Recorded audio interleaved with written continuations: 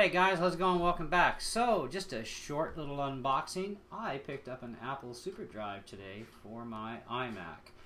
Now, I think I'm pretty much done getting toys for my Mac, other than I still have to upgrade the RAM of my computer, which I will not be buying anywhere locally in town anywhere, considering I can get the double the amount of RAM for the price what they want for one 8 gig stick around here.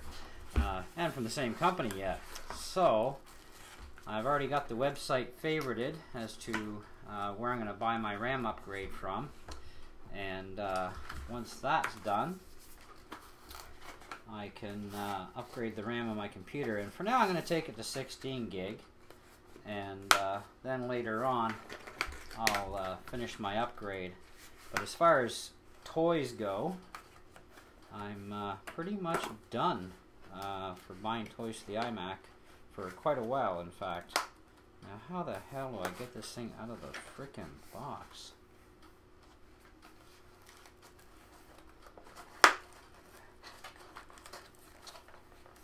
Holy jeez. When they want to put something in here, they put it in here. Okay, let's see. Ah, there we go, a couple little pull tabs. Duh. Okay, so there's our SuperDrive. Let's see if we can get it out of the wrapper here. Oh, very nice, very nice. It matches my iMac. I was looking at other CD-ROM burners and even another slot load, and I really didn't want to go after anything third-party. We bought a third-party CD-ROM once. We actually still have it. And for some reason I can't get it to work on either one of my computers. The wife doesn't seem to have any problems, but I do, so it's like, well, whatever. Anyways, I wanted an actual burner of my own that I can just leave hooked up to my iMac, and this will certainly do the trick for me. And then I'll be able to take all my MP3s and from CDs and just, you know, rip them to turn them into MP3s, and I'll be able to do that. And when I want to burn copies of stuff onto DVD for any reason, I'll also have no problem doing that as well. Now, I just need to plug this sucker in.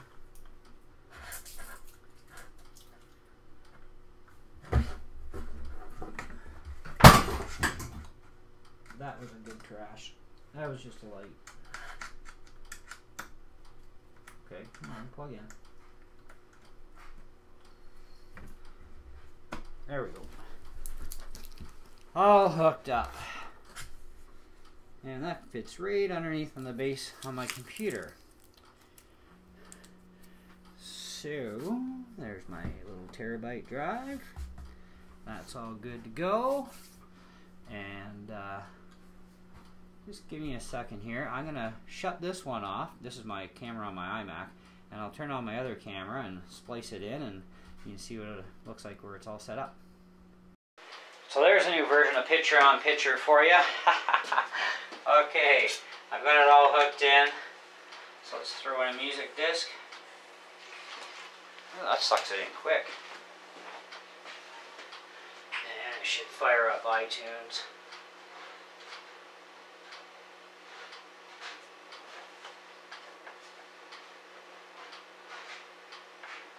There we go. And of course it's going to fire up iTunes. I don't want to play that right now anyways, but there's the disc icon there. Open it up, boom, there's my tracks. So, and then we go and eject. Sweet. Now, I also have another way of ejecting my CDs, of course. For those of you who are not Mac people, I'll show you this too.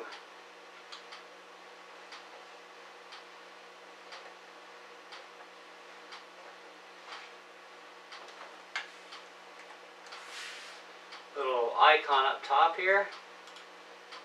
Eject audio CD. Zip, zip, and she's done. I like that. And it matches my computer, which is so awesome. I wish I could have got a hard drive to match my computer. Eventually, I shall, but not until I fill up this terabyte drive. Because like I said, I'm done buying toys for the iMac. Now it's just a matter of upgrading the RAM and eventually maxing it out. But even if I can afford to stick like an extra 16 gigs in it for now, that would be like absolutely wonderful, you know. And then at least things will run even faster.